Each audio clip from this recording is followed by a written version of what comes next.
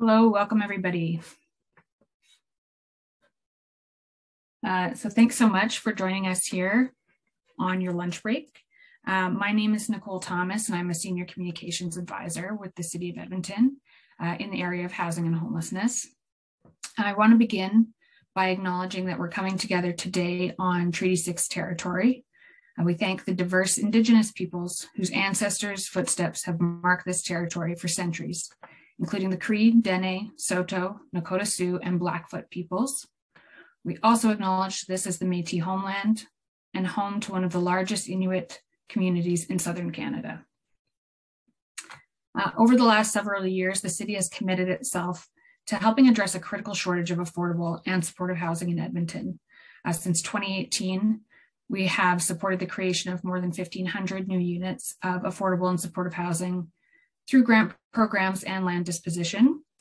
Today, we're excited to share with you our progress on the supportive housing file, which has been helped significantly by the infusion of federal funding over the last year or so. Following the presentation, we'll have time for questions. You can use the Q&A function at the bottom of your screen. Or if you prefer, you can send us an email at housing@edmonton.ca and I'll be monitoring that. So I'll hand it over now to Colton Kirsop.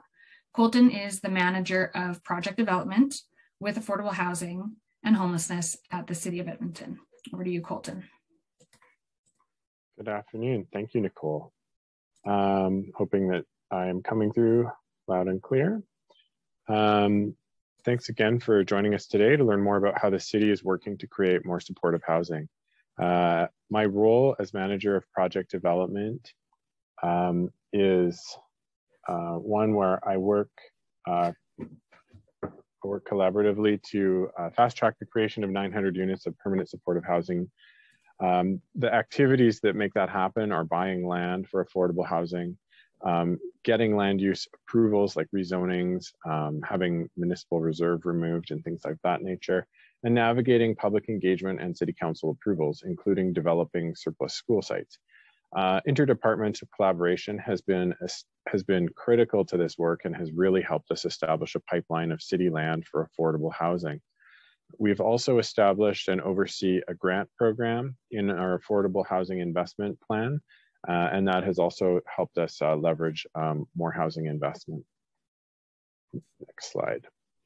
So I'll start with a bit of background on the issue that we're working to solve. As I'm sure many people watching today know, there has been considerable increase in the number of unhoused people in Edmonton over the last 2 years. According to Homeward Trust's by names list, there are currently more than 2,800 Edmontonians without a permanent home. About 1,600 are provisionally housed. That is, they might be couch surfing with friends or family, taking up a spot in a spare bedroom, or they might be in transitional or bridge housing. While the rest of us are sleeping safely at home, they are in emergency shelters or unfortunately living outside overnight. Prior to the pandemic, Edmonton, led by Homeward Trust and the homeless serving agencies that it supports, had made significant progress towards ending homelessness. Nearly 1,300 people have been housed since 2009, and the number of unhoused people that had fallen to about 1,500, which is an overall reduction of about 45%. However, COVID-19 and the resulting economic fallout have increased inflows into homelessness and slowed outflows out of homelessness. All of this has led us to the highest levels of homelessness since 2014, and we are approaching our previous peak levels, which we saw back in 2006 and 2008. So Edmonton is considered a leader among Canadian cities in addressing homelessness through its Housing First programs. Housing First helps people access housing with no preconditions, such as employment or sobriety, and provides them with whatever housing support they need to maintain their housing. This can include placement in supportive housing, which provides 24/7 wraparound supports that are on site for people with complex needs. And in 2017, Homeward Trust identified supportive housing as a critical missing piece in Edmonton's housing ecosystem, which also includes other types of affordable housing like deep subsidy or social housing for people who need significant financial assistance but are able to live independently on their own, and near market rental housing for people who just need a little bit of assistance financially to make ends meet and their housing costs are managed. In 2017, the Plan to Prevent and End Homelessness determined that 916 units of supportive housing were needed to help fill a gap in Edmonton at that time. The city has been involved in supporting the development of affordable housing since the 1950s. We at the city had different roles over time. Sometimes we've been a developer, at other times we've been a funder, and at other times we've been an owner or a land provider, and we are still today a regulator and an advocate and a planner in terms of affordable housing and housing with supports. Currently, we primarily focus on incentivizing the development of supportive and affordable housing by providing land, capital grants, and public engagement support to our non-market housing partners.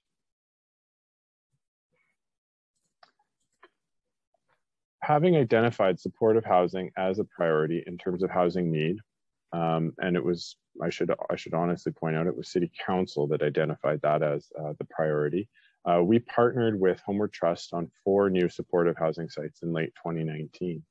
What you see on the slide here is essentially a scrapbook of our early plans and how they were progressing in the first half of 2020. We had selected 4 locations for supportive housing developments in the neighborhoods of Inglewood, King Edward Park, Wellington, and Terrace Heights. Our plan was to sell the land for $1 to Homeward Trust, who would then develop the sites using traditional construction methods on a traditional timeline where they would build these buildings in about 2 to 3 years and then have them fully occupied. The work was underway when the federal government launched its Rapid Housing Initiative to quickly create affordable housing across Canada. The Rapid Housing Initiative, or RHI, is a $1 billion investment from the Government of Canada to support the construction of up to 3,000 new affordable housing units across Canada for the most vulnerable. The program is delivered by CMHC under the National Housing Strategy, and it provides capital contributions for modular, multi-unit rental housing construction, or the conversion of non-residential to affordable multi-residential housing, and also the rehabilitation of buildings in disrepair or that might be abandoned. Rapid Housing Initiative takes a human rights-based approach to housing, serving people experiencing or at risk of homelessness, and others who are among the most vulnerable, including women and children fleeing domestic violence, seniors, young adults, Indigenous peoples, people with disabilities, and people dealing with mental health and addiction issues, veterans, and the LGBTQ+ community, as well as racialized groups, Black Canadians, and recent immigrants or refugees. There are 2 funding streams under Rapid Housing Initiative. The City stream, which provides block funding directly to municipalities with the highest levels of renters in severe housing need and people experiencing homelessness. And there is also the project stream, which provides funding for projects put forward by municipalities, provinces, territories, and nonprofit housing bodies.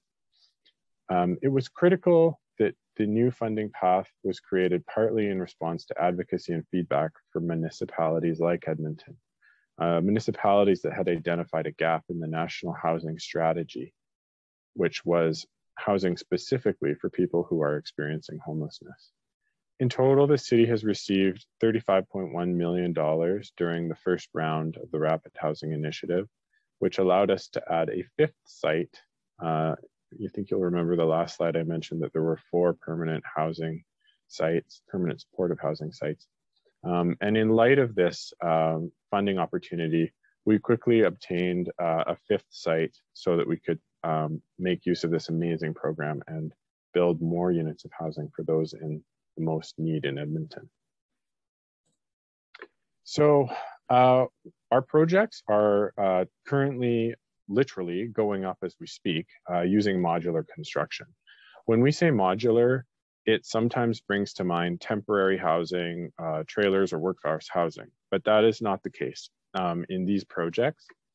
Modular housing is really just a method of construction that differs in that our apartments are being built in pieces or modules in a factory. And so they're being built right now by Northgate Industries.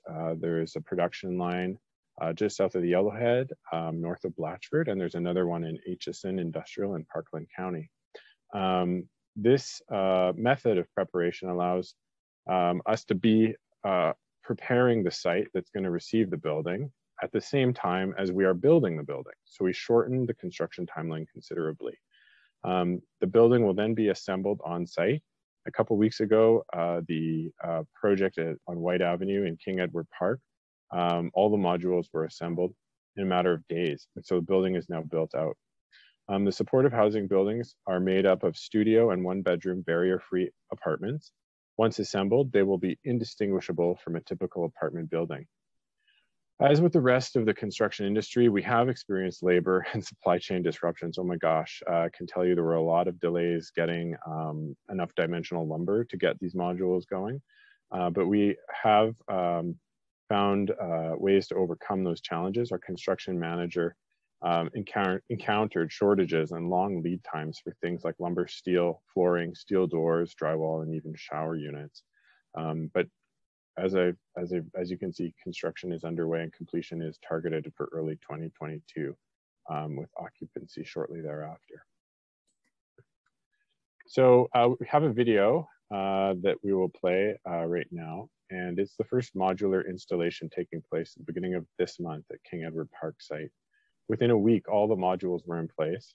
Work is now underway inside, connecting all of the utilities, and the cladding on the exterior of the building will go up soon. You know, when I was on site and I saw the first units being hoisted up, and when I saw the units being built at Northgate plant, it made me realize how many hands are a part of this effort. It takes a small army of people here on the ground to get these homes built. Reflecting on that coordination and how much of it is required was really quite amazing to me. There was obviously community trepidation to overcome at the outset of this work. We had a lot of conversations with communities. They had lots of questions, and mostly it had to do with how to understand supportive housing, how it works, how it will look, and how it will feel. And I think that the takeaway for me is that that's just an important part of the process to get through. Once complete, ownership of the buildings will be transferred to Homeward Trust, which will contract some social service agencies to run the day-to-day operations of these sites. And so these 5 sites represent 210 new homes that will make an immeasurable difference in the lives of the people that will live in them. It will certainly help relieve the strain that's been placed on the homeless serving sector and reduce the number of people living in encampments in our city.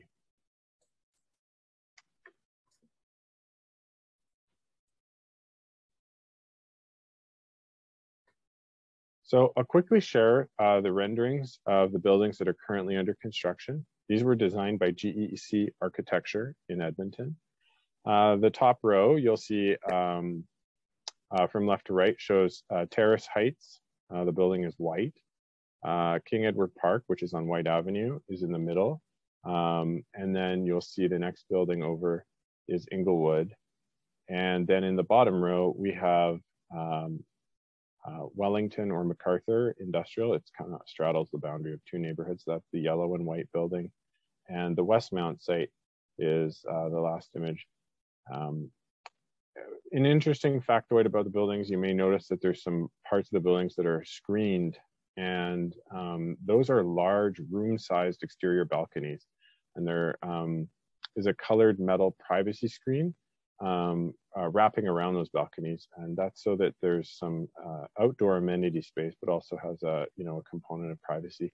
Inglewood doesn't have a screened-in balcony area because it's instead on the rooftop. That's where the amenity area is for residents in that building. So, lessons learned. Really, I would say that having shovel-ready projects is key. Our goal was to create 600 new units by 2022 and another 300 by 2024, so a total of 900 units. We wouldn't have been able to make the progress we've made today without actually sequentially doing the work and getting the land use approvals, identifying where we were going to put buildings, finding partners to build and operate them. So far, we have approval and funding for 538 units of supportive housing, and we're confident that we're going to meet those big goals of 600 and 900. It's important to note that the city has other avenues for creating supportive housing aside from the Rapid Housing Initiative, and that includes our Affordable Housing Investment Program, which provides capital grants to non-market housing builders.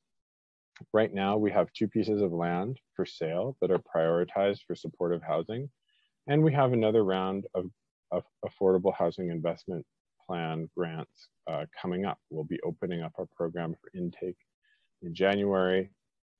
And the Rapid Housing Initiative brought some key points into sharp focus for us. It demonstrated the importance of having shovel-ready projects on the conveyor belt. We would not have been able to accomplish what we did on the first 5 sites if we had been starting from scratch. It also underscored how critical it is for all orders of government to work together to address the need for housing, the urgency of this issue, and the tight turnaround required under the Rapid Housing Initiative, both during the application process and the delivery process, illustrated how important it is for the municipality to be nimble, to be solution-oriented, and to be willing to think outside the typical box. At the city, we've taken these lessons forward, and we continue to take it forward in our housing work. Having seen this success, we know it's possible to end homelessness if we work collectively to offer the right kind of housing and supports. And with that, I would be happy to take some of the questions from the audience. Thank you.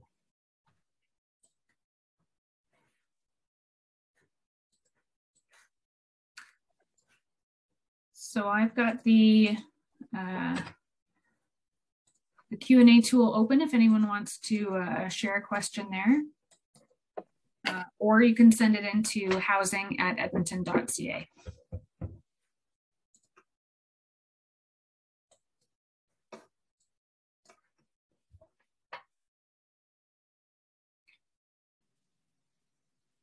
I'm not seeing any questions come in yet, so I'll ask you, Colton, what is the construction schedule like for the rest of the sites? When will the other modules be placed on the other buildings?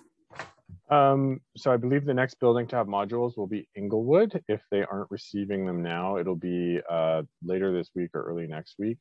And then each of the next buildings will be receiving their modules on a month-by-month basis. So sequentially after this, the next project that receives modules, we'll get them. There'll be 2 in December, there'll be 1 in January. And the building should be complete and ready for occupancy by also in that sort of sequential manner from early spring to late spring.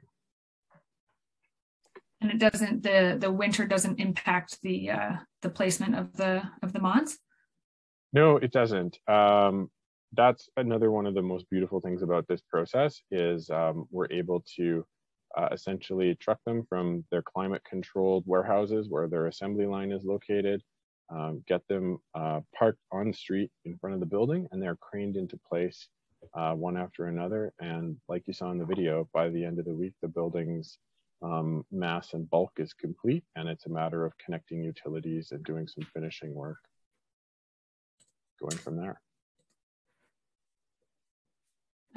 I do see one question, which is, are we sending out the slides? And yes, certainly we can send out the slides to everyone who's attended after the presentation ends.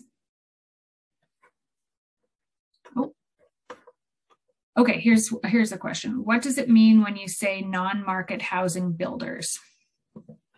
Good question. So non-market housing is affordable housing. It could be supportive housing, it could be social housing. But when I say non-market housing, I just mean that it is subsidized, it is an affordable form of housing, and non-market housing providers or builders are organizations like the Salvation Army or Right at Home Housing Society. They are typically nonprofits. They might have a charitable arm or not, and they build, operate, and maintain and manage affordable or non-market housing. Are the partner organizations already contracted for the operation and staffing of these specific sites? Good question. Right now, I understand that Homeward Trust is in the process of If they haven't had an RFP posted, one will be shortly, and then they will be going through that process of operator selection in the coming weeks. Do you use universal housing design? Oh yeah, absolutely. It's also a requirement of Rapid Housing Initiative that we exceed local accessible housing design requirements. So just being honest, like not every unit will be universally accessible, but we'll be exceeding the Alberta Building Code requirements by 10%. Could you just explain a little bit about what universal housing design is, just for folks who might not know? Sure, yes. It means doorways are wider so that people in a wheelchair or a power scooter of some kind can make their way through the facility. The kitchen, for example, has lower countertops or can be adaptable to changes in a person's height. Washrooms have to have additional turning radius for someone to, again, if they're in a wheelchair or a power mobility device, so they can get around, and all of the grab bars are in the shower and around the toilet, things like that. So it's really meant so that a person of challenged mobility or somebody that might be they might have a chronic disease where over time they will be losing their ability, they can live in that unit successfully for the length of their tenancy. Here's a question about the land disposition process. So it says you referred to land Edmonton provides to nonprofits and as well as the grants. I guess you could speak to both of them. Are the grants as well as the land paid for from Edmonton's own budget, i.e. from the city's taxpayers? Yes, it is. So what we did with Affordable Housing Investment Plan, which is our sort of overarching plan for affordable housing at the City of Edmonton, that goes forward to Council's 4-year budget cycle. And our total package for 4 years, funding envelope was $132 million. And so that comes out on a sort of an over the 4-year basis out of the tax levy. And we use that to acquire land. Some of that land is already owned by the city, like those first 4 sites, that all came out of existing city holdings. But at the end of the day, it does come from the city's budget process.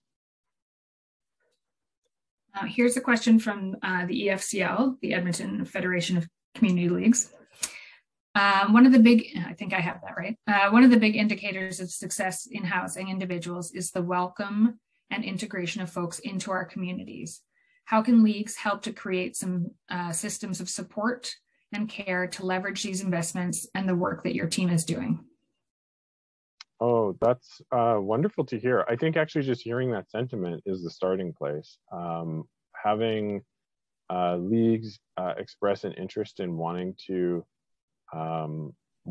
provide support and care or messages of support is fantastic. And I think we can work with individual leagues and have in some cases with the first 4 projects.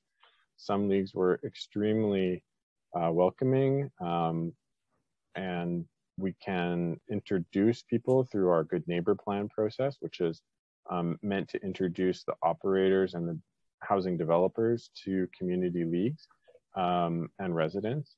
And that's a process of introduction and relationship building that I think can unfold, and great things can come from that.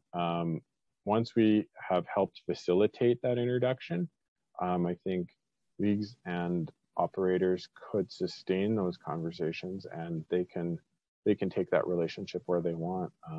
But it's wonderful to see that ideation is out there. Another question, what is the breakdown for each site for the different levels of housing support? That is, I think, I guess I'm not the best person to answer that question. I know that we have one of the sites, the Wellington MacArthur site, is a higher level of, the residents there will need a higher level of care. And so that site has been identified for that, but I can't really speak to the way the other 4 sites break out. I just know that they're a lower, one step down in the sort of continuum of care.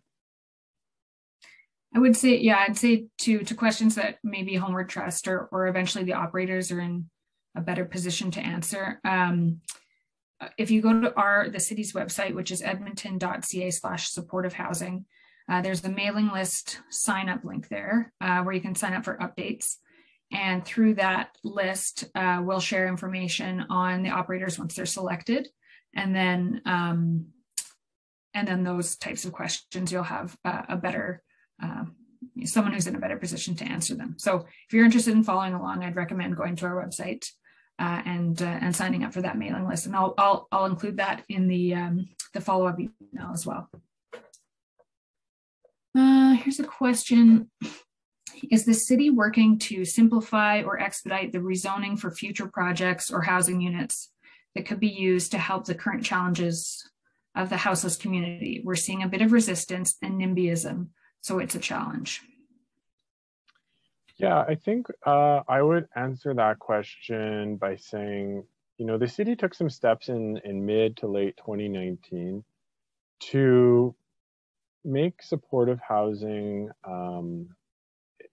a use in the zoning bylaw. It literally was made into its own definition, and it replaced some more limiting and some might say discriminatory definitions in the bylaw. And that use was put on a more even keel with other forms of multi-unit residential housing. Because at the end of the day, it is very similar to that, and there's on-site supports to manage any potential off-site impacts. So by doing that work, we've actually created more opportunity for supportive and affordable housing across the city. And that has really helped us expedite the process of permitting supportive housing, because it's a permitted use now in over 50 residential zones. So the rezoning process wasn't really sped up, the permitting process was. If we have a site that we need to rezone, we do follow the city's normal rezoning procedures, and we do provide opportunities for engagement and conversation around that, as well as the typical public hearing process. I hear from other modular housing unit developers that this type of building prevents infestations like bed bugs, for example, because each unit is separate. Is that accurate? I don't know. I think it might prevent infestations from spreading throughout the whole building, but I'm not sure that the construction method in and of itself prevents, you know, an initial infestation. It definitely makes it easier to contain because each of these modules is pretty much a sealed unit, or they're two sealed units potentially. The construction quality is a lot higher and more durable than conventional construction. I was very impressed when I walked the production floor at Northgate and saw how durable these units are. Each one is its own, like the finishes are incorporated into the construction from the get-go, and so they're quite solid. And I think the product will last as long or longer than any conventional building. So I think we'll see these buildings in our communities for anywhere from 50 to 100 years. Can you speak to the level of community engagement for the neighborhoods where the housing is being built? Was it supportive or negative? Is there anything Edmontonians can do to encourage community engagement?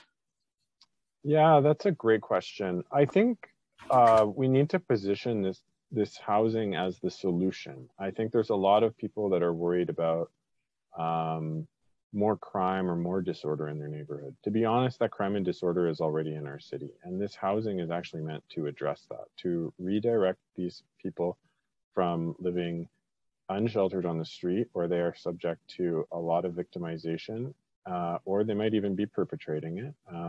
But the solution is actually housing with supports. So the message I have is your community will be safer and better off by having this housing. That conversation is an important conversation. I mean, neighborhoods are collections of people, and we do have our anxieties, and we are inquisitive, and we want to know. We're curious, like, how does this work? And so it's totally acceptable to have those conversations, and I think that's a part of the the process that we have to get through. So by no means do we want to ram these through, but we do want to demystify, we do want to learn what concerns community have, and we do want to introduce operators and community to each other so that they can have productive conversations if issues do arise down the road, and they have already met each other. They know who each other are, and they know how to have a conversation when one needs to take place. And I'll just say too, during the engagement for the first 5 sites, the first 4 were done together, and then West Mount was done separately. But we had a lot of community conversations, virtually, because this was all during COVID. We had some really good information sessions that are up on our website with folks from Homer Trust, an operator, not necessarily one of these sites, but from Bissell Center, just to give an idea of what day-to-day life is like inside supportive housing, and as well as Inspector Dan Jones from the EPS.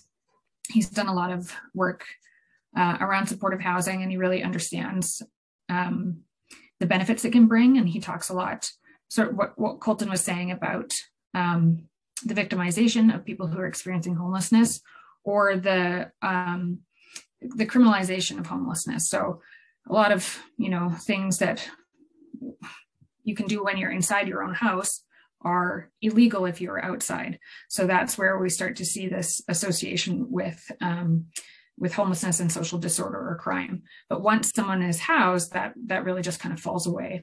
And I think that was really also well demonstrated with some of the stories that we collected, that Homer Trust helped us collect from people who are in supportive housing.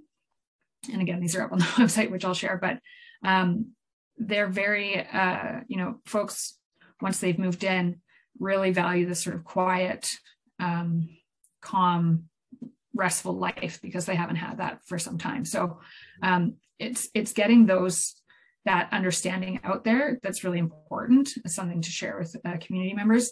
But we do, like Colton said, again, we're not going to, we want people to ask their honest questions and share their fears so that we can help, work through that.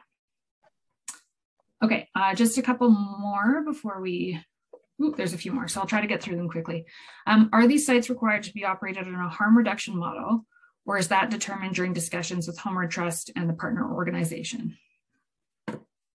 They are not required to operate on a harm reduction model, but that is one of the models that could operate in a supportive housing site. But those conversations are really being led by Homer Trust, and so I don't really think I can comment any further. One question here, I think you've mentioned this already, but what is the makeup of the units? Their studio and 1 bedroom. Can you speak to whether these will be for 2 or 3 bedrooms or families? In these first 5 projects, they are 50-50 mix of studios and 1-bedroom apartments. The 1 bedrooms are set up so that it's possible that if there are couples, that they may be able to be housed in those units.